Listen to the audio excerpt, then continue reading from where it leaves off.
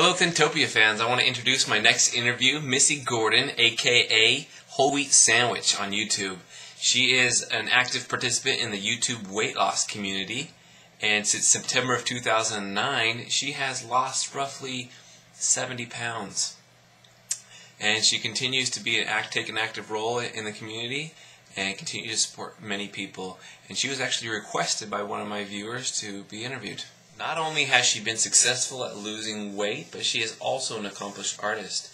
She plays the guitar and has a beautiful voice. So I encourage you, after watching the interview, to head on over to her channel. I'll put a link in the description, and you can go check out and learn about her a little bit more, and subscribe to her.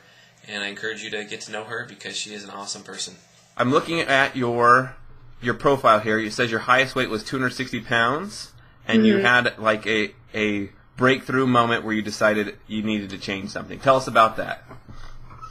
Oof. Well, I think we've all had a lot of breakthrough moments, but mine wasn't really anything epic. It was just I felt this thing come over me where I just felt peace about stepping foot into the journey, you know, like a feeling where I could actually do this, and it's not just some fantasy, like I want to look like Paris Hilton or something. Right.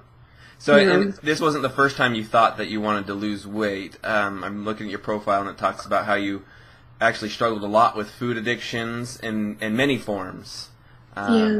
So this moment wasn't like something... How was this different than any other moment you decided you wanted to lose weight? I think it was because this was also the moment where I started to get better emotionally. I was depressed for many, many years. I was very suicidal, and this was when I was starting to get my life together, and I figured, you know, what better way to really do something than to change my body as well. Okay.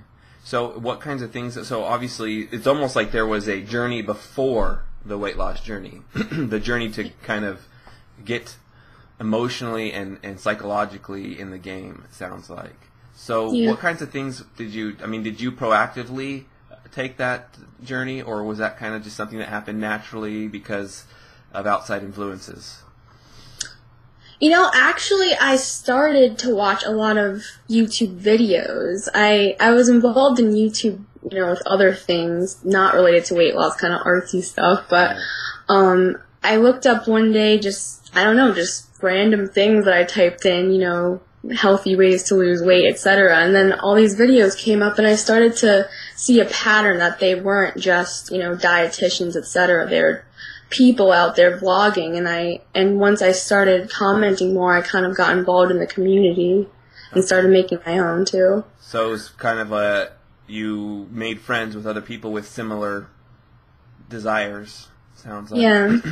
So you started to realize, hey, I'm not the only person like me out there. YouTube is actually kind of was a key point all the way from the beginning, even from before you really started to lose weight, it sounds like.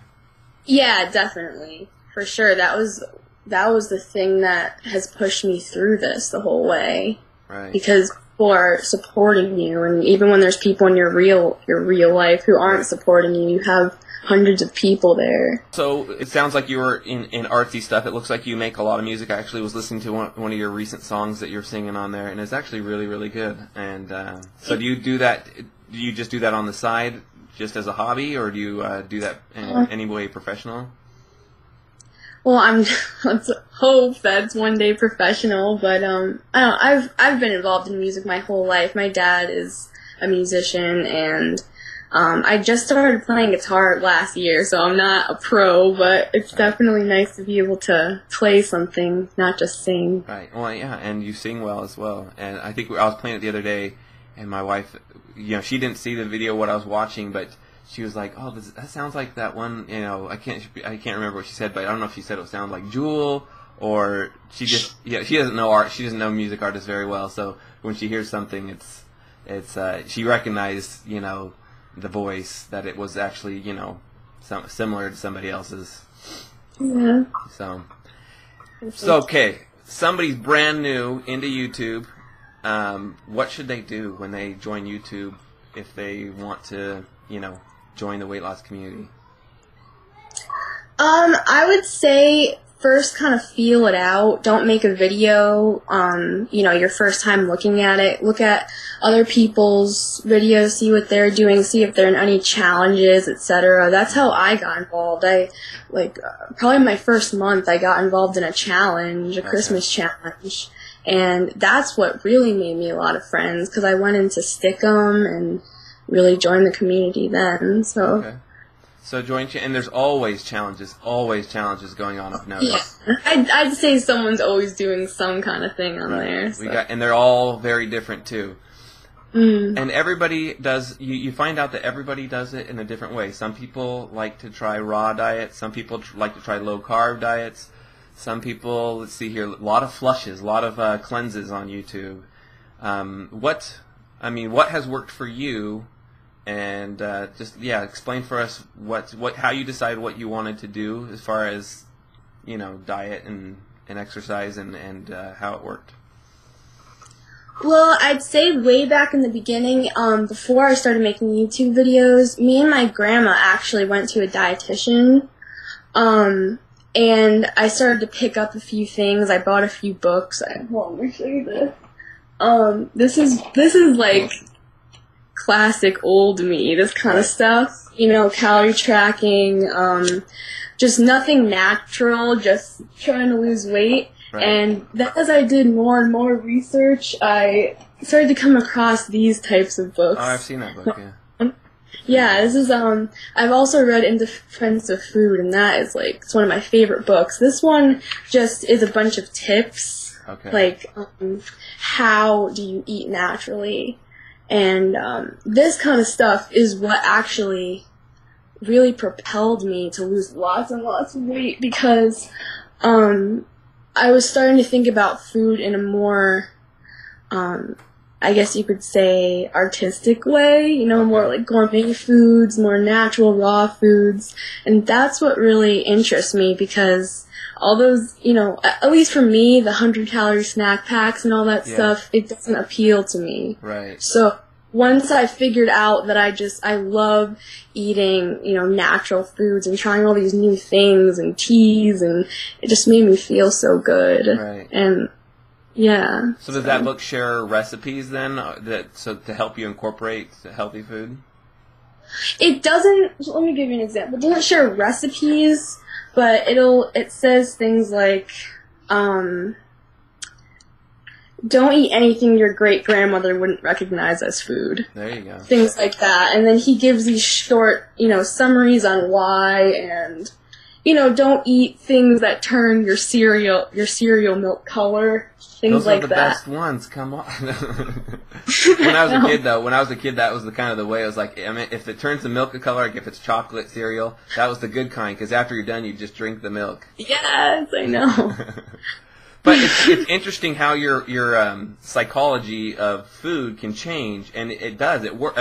I think that is ultimately the way to succeed. Is you have to change the way you look at food, and you have to change the way you really eat. You can't just go on a diet. You can't just say, hey, I'm going to try and eat less. You have to really change how you see food. Is kind of what I'm getting the idea that there's a lot of psychology involved in weight loss. Anybody can eat less food for a given amount of time. If somebody said, okay, for this next 6 weeks, I'm going to eat less food. But then what's going to happen after? Yeah, you gain it all back, probably 30 pounds more as well. Right. And so that's kind of what happens. All right. Now, so you've been in the weight loss community for, looks like a little over a year, and something like that, 15 months or so. What should people avoid in the weight loss community? I mean, what? Drama. Okay. People, especially us folks who are probably a little bit emotionally off, being overweight, people get offended, people really can start things that I've just not got involved in, and that's just the opposite of what we're trying to do. Right. So I'd say, just try, if there's drama, just kind of steer away from it. It'll pass. Right. And I'm kind of that. I'm the same way. I know I saw on Facebook the other day there was a little bit of drama. Yeah. And it was just and I made a comment, just almost innocently saying, "Hey, this is what I noticed," and then now I'm almost involved in the conversation of Exactly. yelling back and forth. Well, I don't know if it's yelling. It's on the internet. It's not. It's typed letters. All right. So now you're not done on your weight loss journey. What is your goal? I do not have a weight goal. I have a few ideas of what I want when I get to my whatever my goal is, and that is definitely involved with my running. I want to run a marathon, and to me, when I run a marathon, that will be a big step for me. And in my opinion, there's no really, end or goal that I have, because you're always growing throughout your life. And, I might be a raw foodist 20 years from now. I don't know, hopefully, but I think it's, we think, oh, I can never do that. That would be so hard. But in both being a raw foodist and running a marathon. But once we give ourselves that credit, saying, yes, I can do that. I am able to do that. All of a sudden, we then start doing the things that will get us there. It's almost like we have to decide that that's possible and convince ourselves that it's possible. Let's see. So exercise, you do mostly running then for exercise? Yes, right now.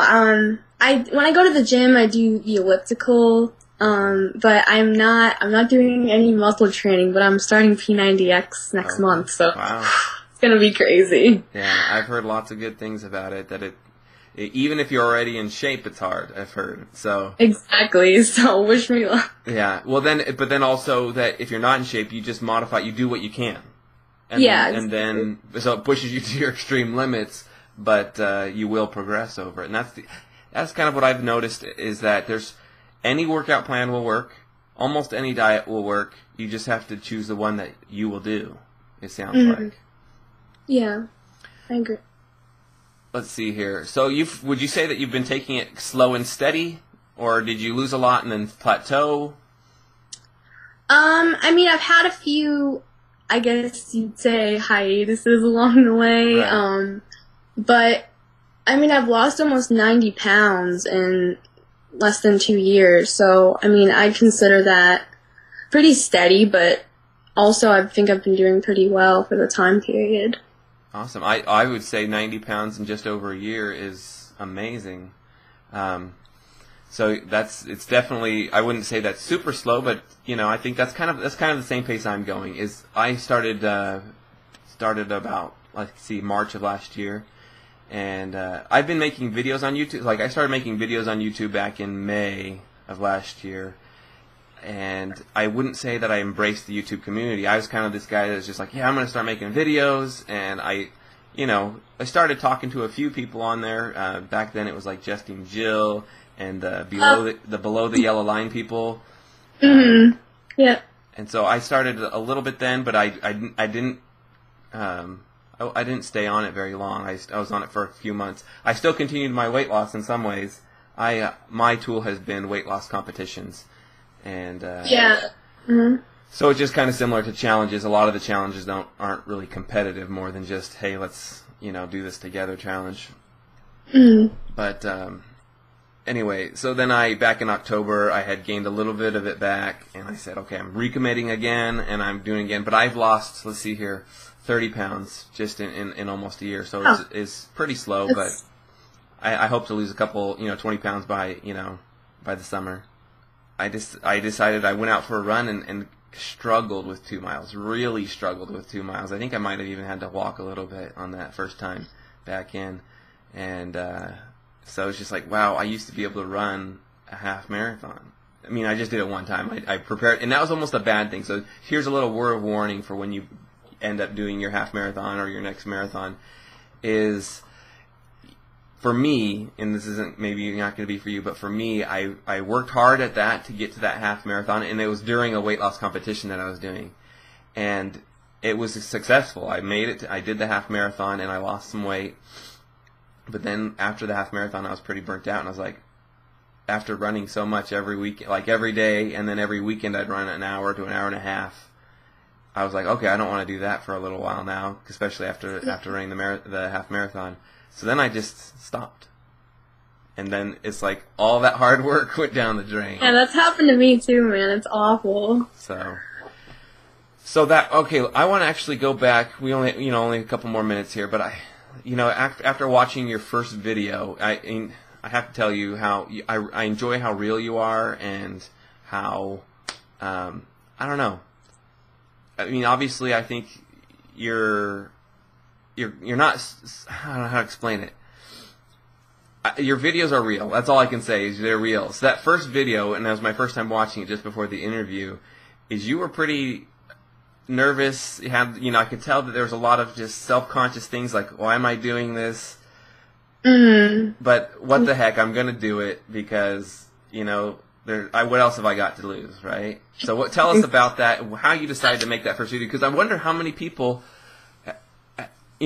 millions of people watch YouTube, but how many people post videos? So how do we go from that threshold of, because I in my own mind, I know how I kind of said, okay, I'm just going to do it, because I was like, how can I ever just talk to the camera? How did you kind of get to that point where you decided, all right, I'm going to make a video? Honestly, I think I kind of tapped into the whole mentality of kind of teaching others teaches yourself, right. And I kind of wanted to learn as I was going, not say I know exactly what to do, but kind of just sharing what I'm going through, and then I think by that I kind of just learned. Awesome. And yeah. I think that's exactly I mean, obviously it's different, we're all different, but my reason for making videos is, one, and it's changed as I've made them, because as I made them, part of it is just, it's a daily journal. Well, not that you don't have to make the videos daily, but I get to evaluate how my day went, or I get to evaluate how my week went, and that's good for you. That's part of being successful, is being able to sit back and analyze and review what you've done and where to go next. And this kind of just gives you that opportunity, because it's hard to find people in real life to do that with, to be able to share what you've done and where you're going. Yeah. And let's see, any YouTubers out there, you don't have to, shine, but who's your favorite YouTubers that you would recommend to somebody new to the community? I would always recommend Mandy Choosing to Lose. She's a really wonderful person, someone that you can really count on to have a heart at all times, and I've really appreciated her just genuine nature along the way. I mean, there's some people I watch that are just like completely involved in everything, like running and hiking and all that. I get inspired by that, but at the same time, people like Mandy, watching her and seeing her heart is more inspiring to me than seeing people who are really out there, you know what I mean? Yeah. And she's very active in the community, I've noticed. Yeah, very. I mean, mostly like on Facebook, I'm sure. And I haven't ever gone to a Stick'em session yet, so I will definitely, after watching this video or doing this interview, I'm thinking maybe I should give it a try. You don't hear much about it until you go to the Facebook page. Once you go to the Facebook page, you start to realize, okay, there's this community is more than just making videos on YouTube. It's a community. It's people really actively sharing on Facebook. Yeah, that group's great, though. I mean, that's a new thing. Yeah. Actually, Melissa, Extremely Melissa, on YouTube made that group, and a few months back, and since then we've all been connecting even more. So. Right. Well, then I think it might have been Mandy or Melissa who then posted everybody's Xbox gamer tags, so that then we'll take it to the next level. So anybody who has an Xbox to connect can actually get on Xbox Live and play. That's Greg too. Greg's always saying. Yeah, I noticed in his videos, his workouts are usually Xbox workouts, and I'm like, you know what? That's a fun thing. And I have an old Xbox, and I keep telling myself, maybe I should get a Kinect. Maybe I should get a Kinect. Yeah, the Kinect is cool. I should think about it. Yeah. Do you have one? Yeah, I do. Okay. I don't have any. I have a few dance games. I don't have any of those cool like weight loss ones yet, but yeah. I think getting the dance ones and maybe sports one. I want to get it doesn't look like they have a baseball one, but I wanted to get a baseball one so my son can play baseball. But, anyway, I've enjoyed this interview, and I look forward to watching more of your videos and seeing you in the community. And I would recommend to anybody who's not in YouTube to come get over here on YouTube and just start looking at people's videos. All you have to do is search my weight loss journey, or there's, you know, if you search for any weight loss thing, pretty soon if you start watching videos, seeing who's leaving comments and going to their channels, you're gonna get involved. And it's just kind of been a process for me. Yeah.